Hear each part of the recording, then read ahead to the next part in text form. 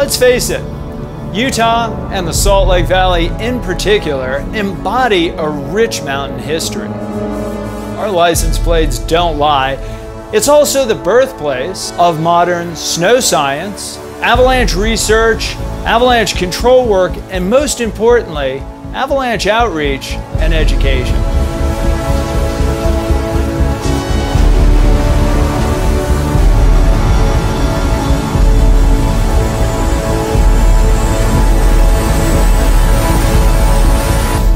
Our snow science roots run as deep as our snow. In the 1950s and 60s, Ed LaChapelle and Monty Outwater are busy recording snow at Alta and testing their theories. Ed and Monty hone their craft. They begin understanding how snow and avalanches behave. And Forest Service snow ranger Bengt Sandal, also known as Binks, finds himself routinely giving out information on a phone line to backcountry skiers. And after Binks, then Jeff and I took over, and we had Barry Mathias and Dwayne Bowles. They were our two directors, and then the following year, 80-81, we went official.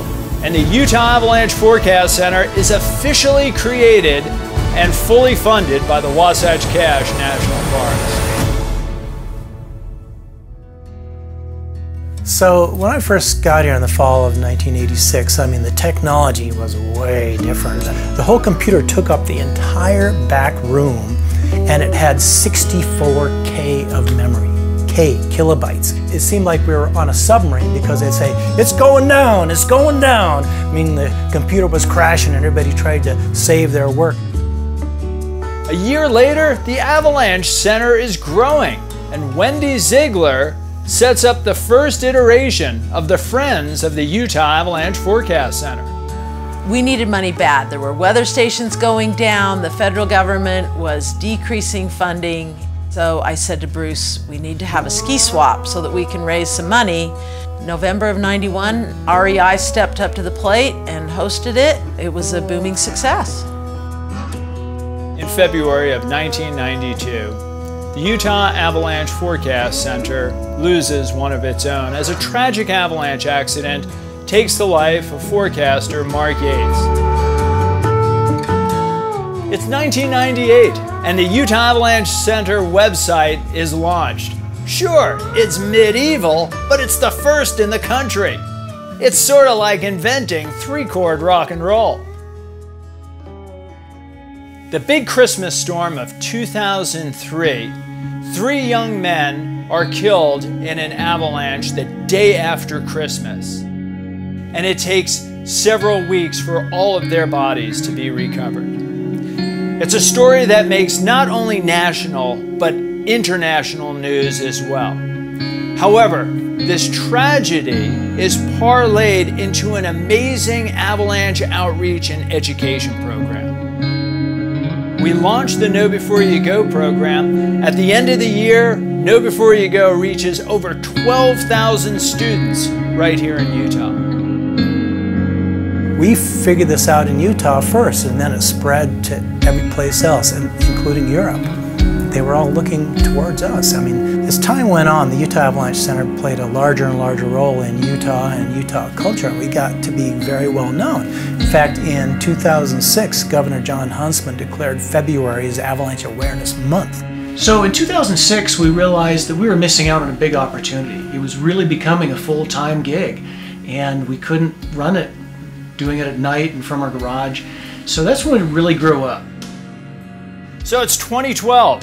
And a typical field day in the western Uintas turns into this aha moment as we trigger a large avalanche from several hundred feet away, filming it with a GoPro camera. It's posted to the internet where the video goes viral. Here goes. Grab it. Wow, look at this avalanche here. We just... Whoa!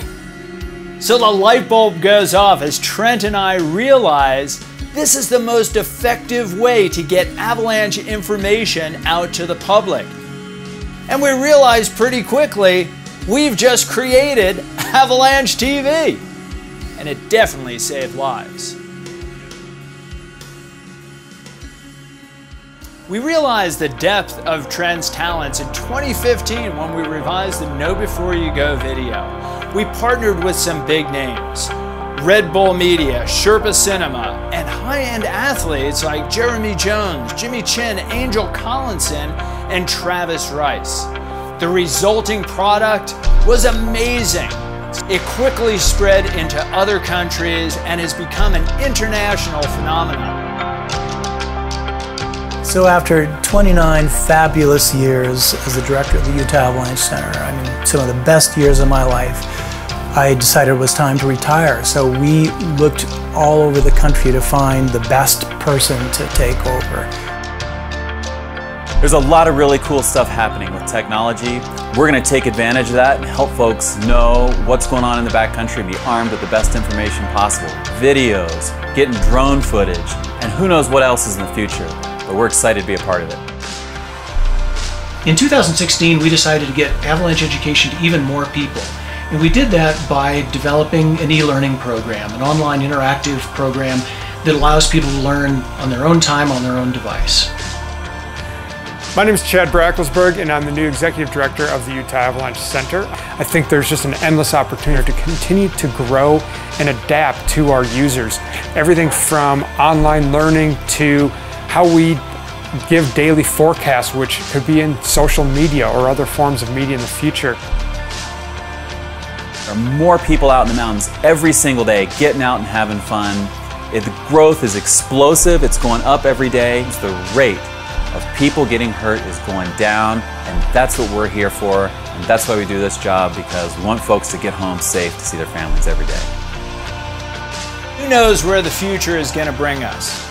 But based on the revolutionary achievements we've developed in the past and given the huge pool of talent in our staff, we're extremely excited to see where this is all going to end up.